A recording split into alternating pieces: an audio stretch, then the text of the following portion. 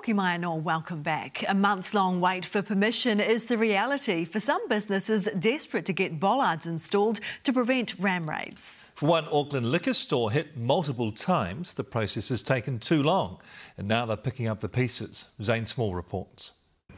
A mass of smashed bottles, the floor drenched in alcohol, after yet another overnight ram raid attack on this liquor store in the Auckland suburb of Orake. We have a store chain of 7 to 8 stores, and this is like the 8th time in this 3 months. Anush says even with insurance, it'll set them back $40,000. Money, he says, could have been spared if the council had approved his application for permission to have bollards installed sooner.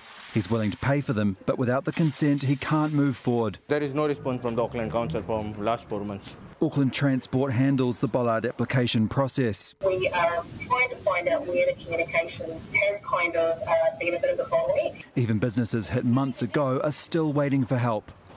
This dairy here on the Parnell Strip was one of the many victims of ram raids across Auckland. The owner is in the final stages of approval to get bollards installed.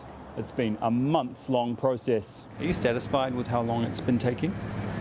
No. Kalbesh says his application process to get bollards installed has taken 3 months. I was told that I will have to get permission from Auckland Council. The government announced a $6 million package in May to help affected store owners to pay for protection like bollards, but there are concerns it's not reaching those who need it. In New Zealand, there are over 6,000 dairies. At least 2/3 of them are impacted or seriously need the bollards.